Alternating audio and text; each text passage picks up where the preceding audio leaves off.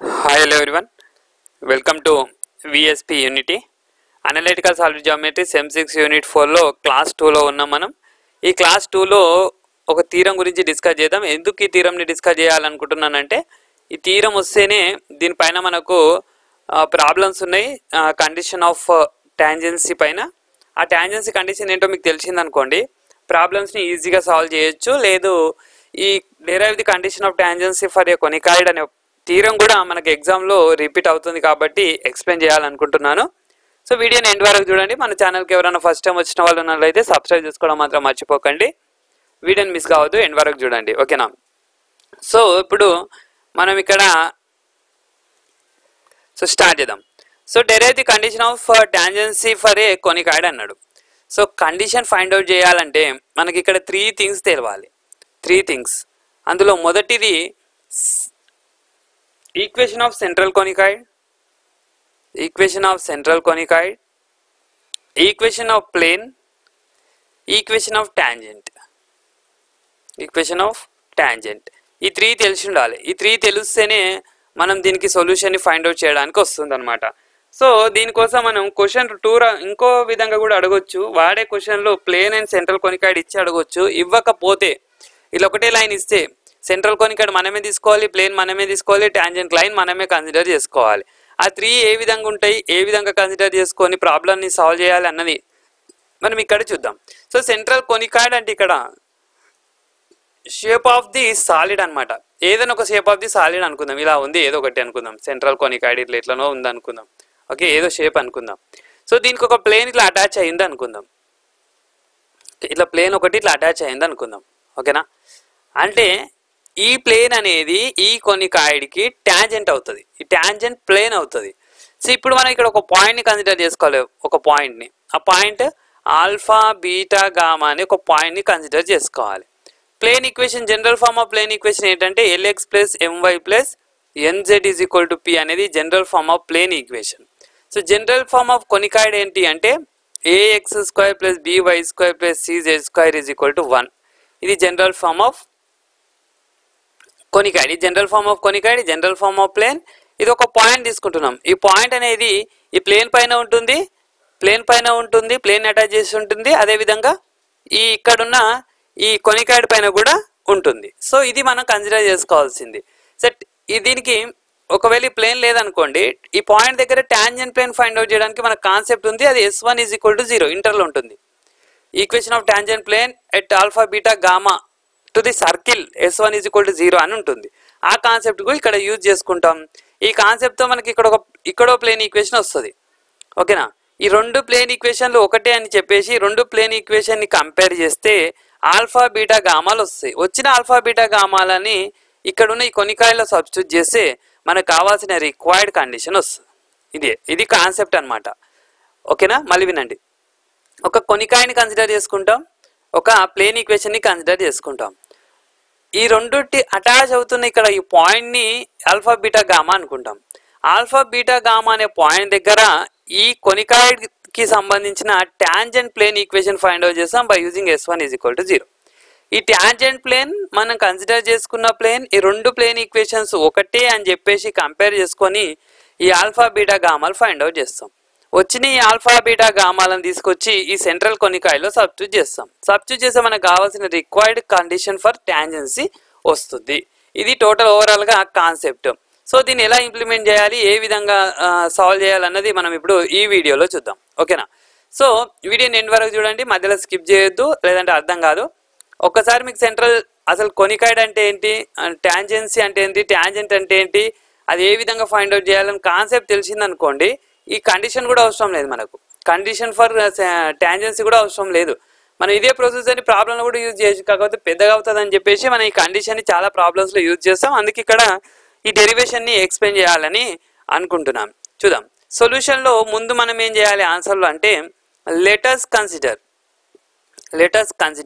Are let's assume equation for central tendency, equation of central tendency, central కొనికాయిడ్, equation of central కొనికాయిడ్, equation of central కొనికాయిడ్. So equation of central conicoid equation of central కొనికాయిడ్ ఏ విధంగా ఉంటుందన్నాం? ax square plus by square plus cz square is equal to 1 అన్నాం. The equation of central కొనికాయిడ్ అవుతుంది ఇది. So now ఒక plane equation ని consider చేసుకోవాలి. Next ఇది equation number 1 అనుకుందాం. ఓకేనా? So assume equation of plane. Assume equation of plane. So equation of plane అంటే అజ్యూమ్ అంటే general form of equation of plane ఏ విధంగా ఉంటుంది సార్ అంటే lx plus my plus nz is equal to p ఫామ్లో ఉంటుంది. ఓకేనా? సో ఇక్కడ RHSIలో 1 వచ్చే విధంగా మనం దీన్ని మాడిఫై చేస్తే divide p on both side చేయాల్సి ఉంటుంది. Divide p on both sides. Divide p on both sides చేద్దాం. చేస్తే ఏమొస్తుంది?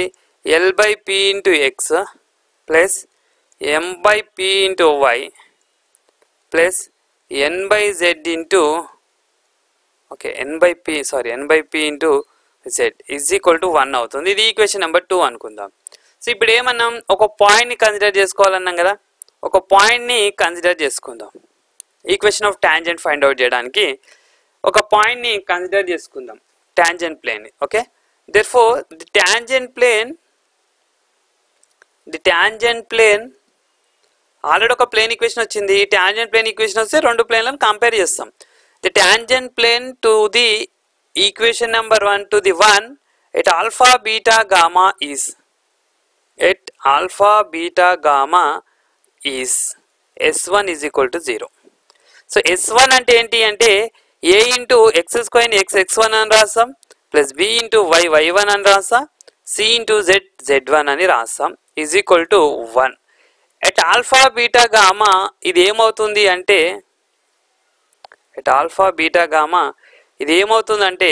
ax alpha plus by beta plus cz gamma is equal to 1 అవుతుంది. ఇది equation number 3. Now equation 2 and equation 3 are same. Now compare equation 2 and 3. Now compare equation 2 and 3. Now compare equation 2 and 3. ఈ రెండు ఈక్వేషన్లని compare చేయాలి. Comparison ఏ విధంగా చేస్తాం sir అంటే వాటి X coefficients, why coefficient, Z coefficient ratios అనేవి RHS రేషియోకి ఈక్వల్ కావాలి. అంటే ఈ విధంగా l/p of ax is equal to 1 is equal to m/p of by, sorry x కాదు కదా, a alpha b beta is equal to n/p of c gamma is equal to 1/1. ఓకేనా? So దీన్ని ఏం రాసుకోవచ్చు అంటే l/p a alpha, okay, m/p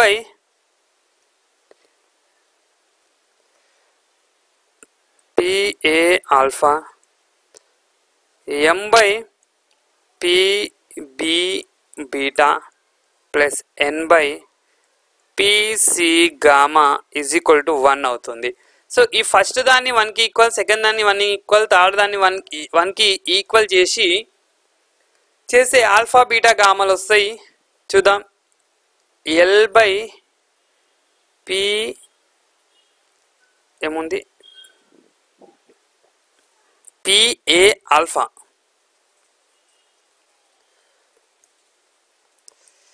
okay, pa alpha is equal to 1, m/p b beta is equal to 1, n/p c gamma is equal to 1. So దీని నుంచి మనకు alpha కావాలి. Alpha అంటే l is equal to pa alpha, m is equal to pb beta, n is equal to pc gamma. Okay, దీని నుండి alpha is equal to l/pa, beta is equal to m/pb, అదేవిధంగా gamma is equal to n/pc. ఓకేనా? Alpha beta gamma values అనేవి మనకు వచ్చినాయి ఇప్పుడు. Okay, so ఈ alpha beta గామాలు plane పైనే కాదు కొనికాయిడ్ పైన కూడా ఉంటాయి అన్నాం. ఓకేనా? So since alpha beta gamma lies on 1, lies on equation number 1. Equation number 1 ఇవి ఉన్నాయి అంటే ఏమవుతుంది? Equation number 1 A alpha square plus B beta square plus C gamma square is equal to 1 అవుతుంది సెంట్రల్ కోనికాయిడ్ అనేది. ఆల్ఫా బీటా గామా ప్లేస్లో మనకి ఇక్కడ వచ్చినాయి సబ్స్టిట్యూట్ చేద్దాం. ఏ into L by PA whole square plus B into M by PB whole square plus C into N by PC whole square is equal to 1. ఓకేనా? Split చేద్దాం. చేస్తే ఏ into L square by PA square plus B into M square by P square A square, ఇది ఇక్కడ P square B square plus C into N square by P square C square is equal to 1. So ఇక్కడ ఒక ఏ cancel, B cancel, C cancel. ఓకేనా?